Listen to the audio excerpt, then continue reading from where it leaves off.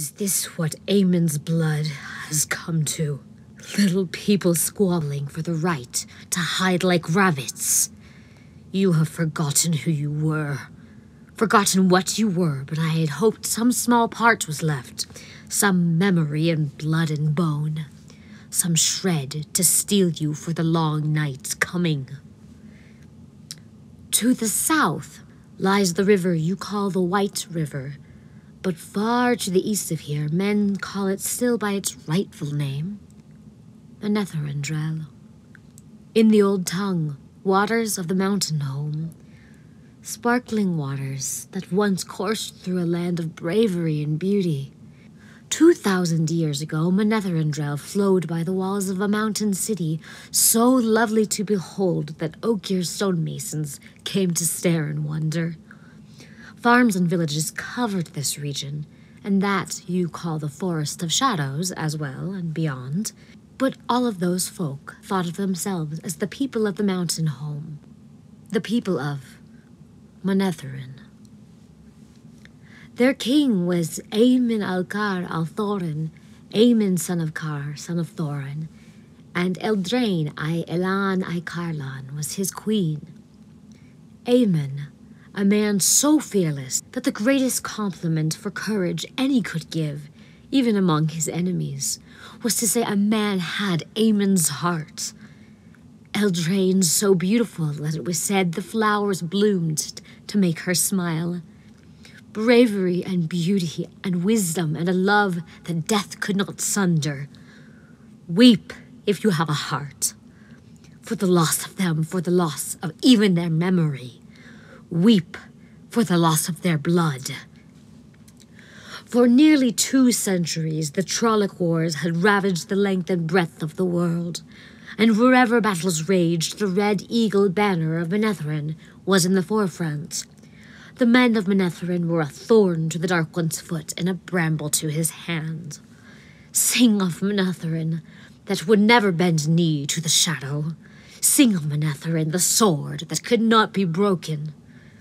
They were far away, the men of Manetheren on the field of Bekar, called the Field of Blood, when news came that a Trolloc army was moving against their home, too far to do else but wait to hear of their land's death, for the forces of the Dark One meant to make an end of them.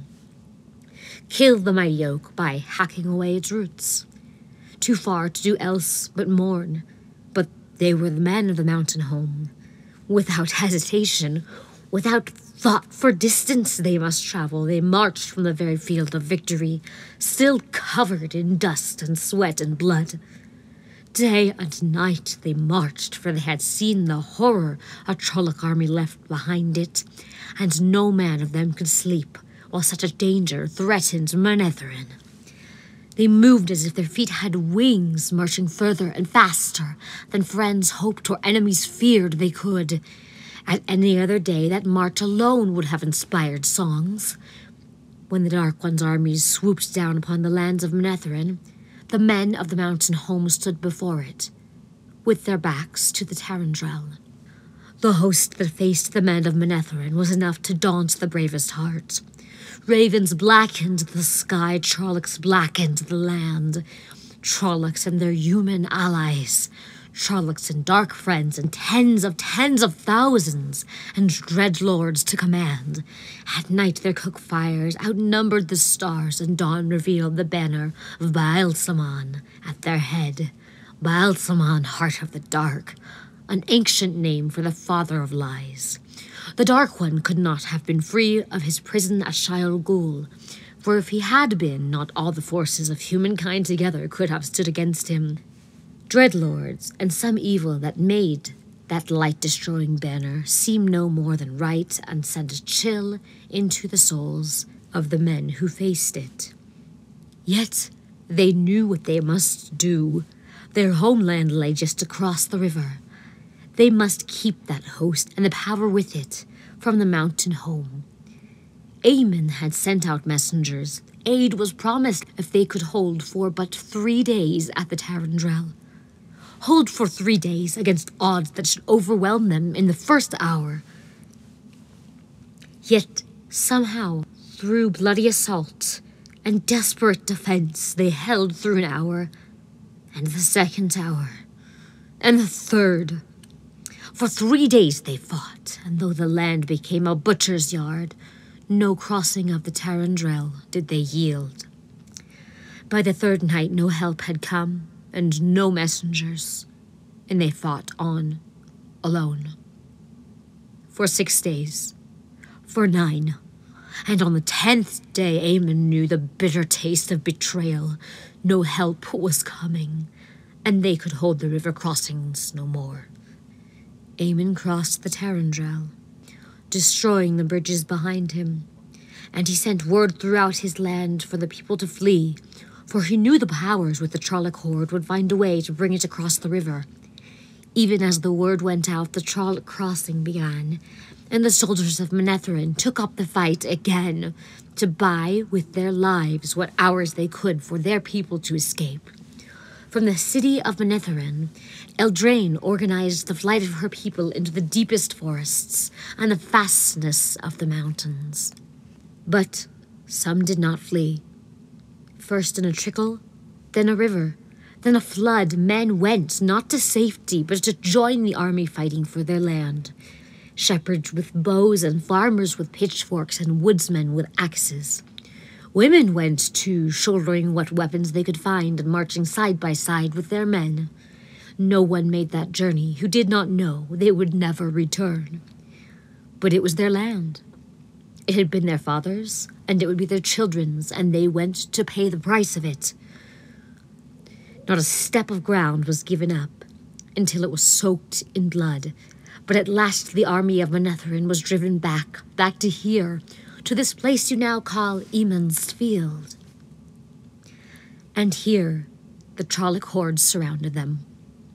Trolloc dead and the corpses of human renegades piled up in mounds, but always more scrambled over those charnel heaps in waves of death that had no end. There could be but one finish. No man or woman who had stood beneath the banner of the Red Eagle at the day's dawning still lived when night fell. The sword that could not be broken was shattered. In the mountains of mist, alone in the emptied city of Manetheren, Eldraine felt Aemon die, and her heart died with him, and where her heart had been was left only a thirst for vengeance. Vengeance for her love, vengeance for her people and her land. Driven by grief, she reached out to the true source and hurled the one power at the Trolloc army.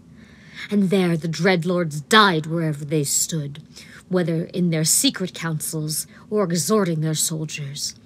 In the passing of a breath, the Dreadlord and the generals of the Dark One's host burst into flame. Fire consumed their bodies, and terror consumed their just victorious army. Now they ran like beasts before a wildfire in the forest, with no thought for anything but escape. North and south they fled, thousands drowned attempting to cross the Tarandrel without the aid of the Dreadlords. And at the Manetherendrel, they tore down the bridges in their fright at what might be following them. Where they found people they slew and burned, but to flee was the need that gripped them, until at last no one of them remained in the lands of Manetheren. They were dispersed like dust before the whirlwind.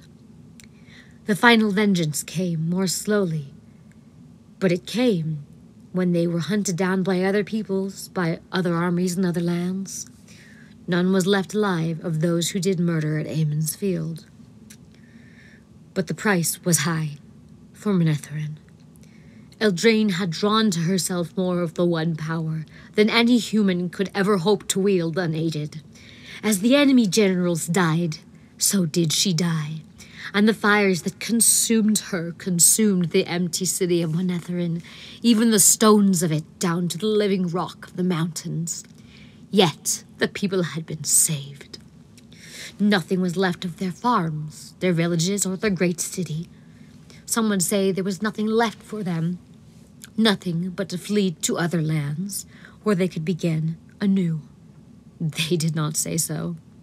They had paid such a price in blood and hope for their land as had never been paid before, And now they were bound to that soil by ties stronger than steel.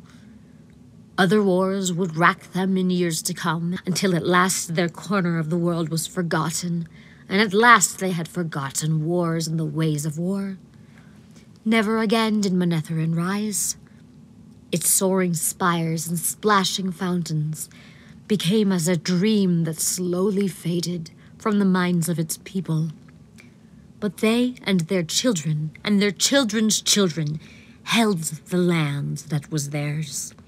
They held it when the long centuries had washed the why of it from their memories. They held it until, today, there is you. Weep for Manetheren. Weep for what is lost forever.